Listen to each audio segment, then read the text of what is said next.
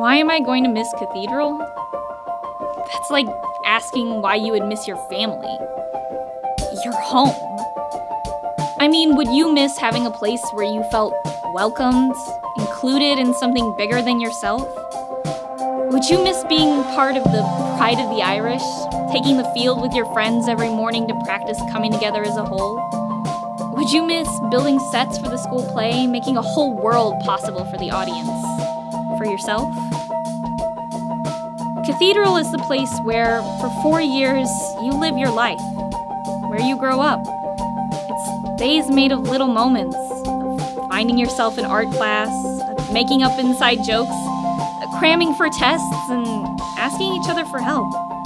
And then, on the first day of senior year, finally getting to be on the other side of that sidewalk, on the other side of tradition, a moment you'll never forget.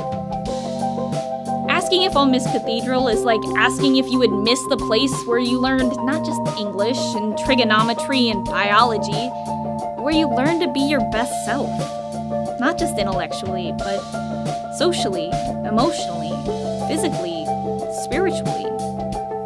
Where you met all your friends, the ones who saw you through your awkward stage into the person you would become. The prom king, the academic team's champion, the thespian, the cross-country star. And who knows where we're going from here? Who knows what's possible for us?